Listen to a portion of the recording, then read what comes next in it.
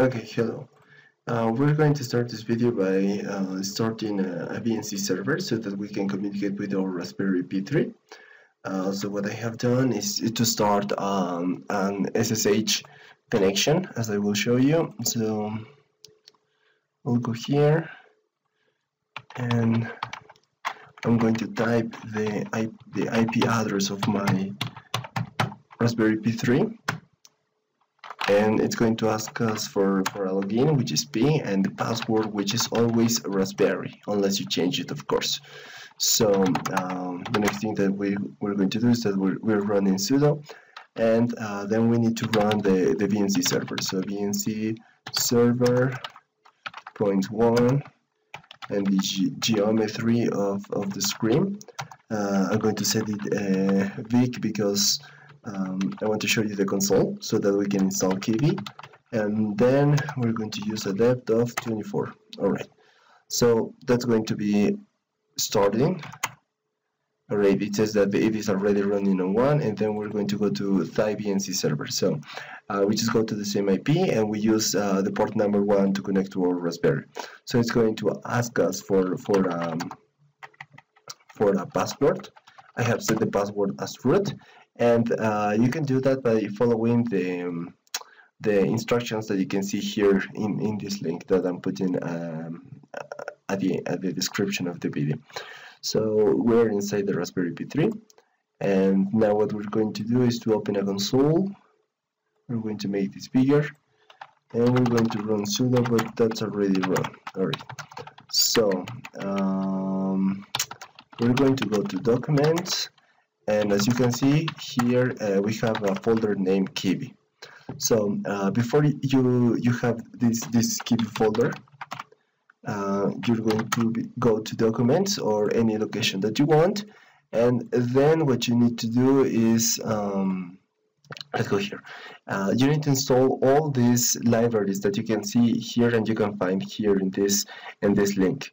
After you do that, there are two ways in which you can install Kivy. The first one is using the pip installer, and the other is just cloning the repository into the folder that you want. I highly recommend using this one because you have a better understanding and a better handling of the Kivy libraries.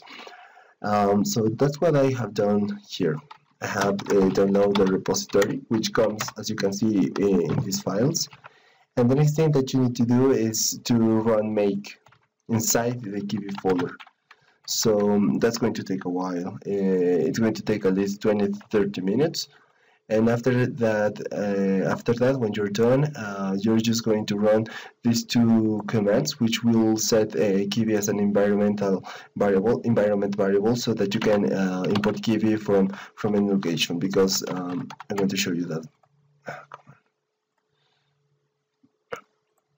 Alright, so for example, we're inside the Kivy folder, so if I just do import Kivy, it's going to recognize Kivy, but let's pretend I just leave this folder and I set Python.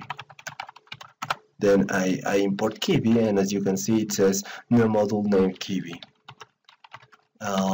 So another proof, let's go to these folders in which I'm developing something, and let's use import Kivy. So we're unable to use Kivy. So in order to fix that, we just go to the Kivy folder, to the other Kivy folder, and then we run the commands that I have showed you before. And they are right here because I have used them a while ago. Okay, so here you are. Here is one of the commands that you have to run, as you can see right here, and the other one is used, which is not so long to copy. Okay, and now we should have a Kivy in all the folders that we want. So let's just go here and say Python and then import Kivy, and so it imports Kivy now. Then we go to the microscope CD, then we go to the folder that we were before, we go into Python, and then we do import Kivy. Alright, and now you have Kivy as an environment variable. Okay, Let's make sure this is, yeah, this is recording. Alright, so you now have Kivy, you're happy, you can go with, you can develop some Kivy apps, but the next thing that I wanted to show you here in this video is that whenever you are using a touch screen, pretend that you're using those 5-inch resistive touch screens, or using the official Raspberry Pi touch screen, or even using an Arduino touch screen as the one that I'm working with right now. That I don't know if I can show you. This one over here, which is, as you can see, kind of big and very comfortable to develop. But there are a few things that you need to do before running this screen. So that's what I'm going to show you here, and I think it's important to show because I may forget in the future as well. So I prefer to have it documented. And to do that, the first thing that we're going to do is we're going to this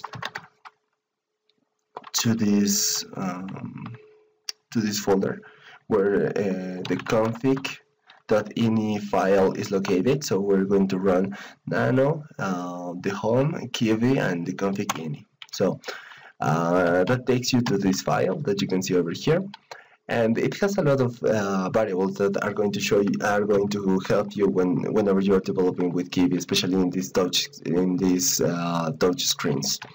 So the first thing that you want to do is to activate the keyboard mode. So as you can see here, I have used the dock configuration variable, because dock means that we're able to use the screen we're able to use the keyboard, the virtual keyboard on the screen. So that's very useful because you are going to write perhaps in your applications. And the next thing to do is consider using this full screen variable. If you set 0, then it's not going to fill the whole screen, but if you use 1, it is going to fill the whole screen. But that's not annoying at all. But let's see. Now, this is important, and this has taken me a while to implement. You're going to find this subtitle name input, and you're going to find in defect, or for default, you're going to find these two lines uncommented, and the ones that are commented, like this, and this, they are not going to be there. So you're just going to have mouse equals mouse and hid under bar percentage and that whole thing uncommented. You will know that your touch screen will not work.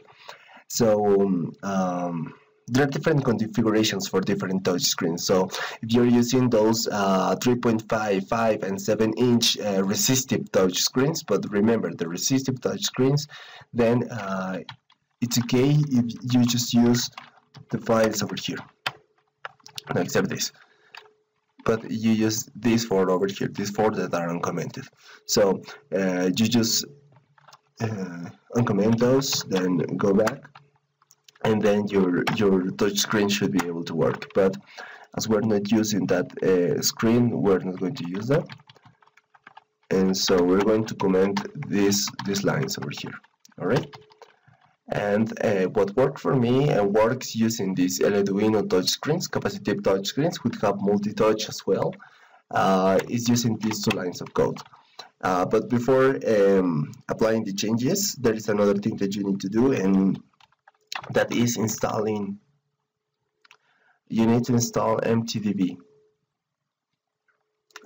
which is this library that you can see here. So to do that, I have over here, here's the link where it tells you how to install that, of course in a Linux distribution. So the only thing that you need to do is that first update your software, and then run apt get install MTDB tools, which I'm going to show you. Apt, come on. That's very annoying whenever using these servers. They are very annoying. It's better if you just connect a keyboard and a mouse, but alright. So we're going to type apt-get install, and I don't remember, mtdiv tools, alright? And so that's going to read the library, and as you will see, it's already, it's going, no, I'm sorry, it's going to install in my distribution.